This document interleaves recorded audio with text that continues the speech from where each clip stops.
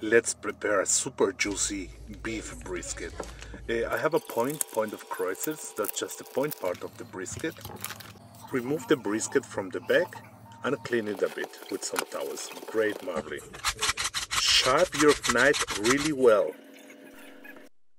And with a sharp knife, remove the fat.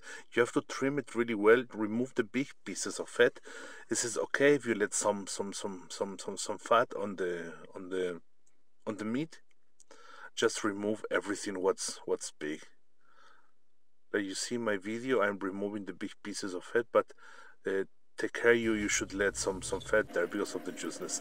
Now some oil, I'm using truffle oil over there just for a bit flavor, and salt. I'm using kosher salt from France. Just salt the brisket and let it rest salted for 1 hour. Perfect. Yes, as you see, almost 30% just fat. After resting, now you need some pepper. Yes, I'm using steak pepper for this. Just on every side, not too much, not too few, just the brisket smoker is 10 degrees. I'm putting that's good for the humidity.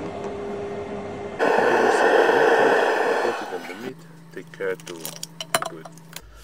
This is just, if you want, you can make this sprayer, and you can spray it on the meat every 30 minutes. That's good for the bark, but it's not mandatory.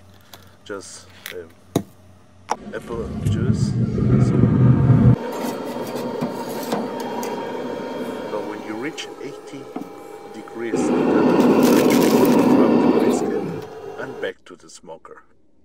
When you reach 92 degrees, let it rest for 2 hours and your brisket is finished. As you see, now I'm cutting it.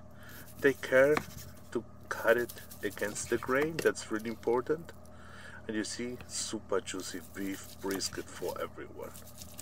As I said, that's just the point, that means that's the fatty part. Don't wonder if it's too much fat there, but it's really juicy. For me, it's the most delicious part of the brisket. Oh yes, I really love it. Some parts they're too tender. You can make some pulled beef for this or something like this. It's also really great for sandwiches. Look, oh, someone took some brisket. And yes, thank you for being there. And if you have some questions, just let me know it. Happy barbecue, guys.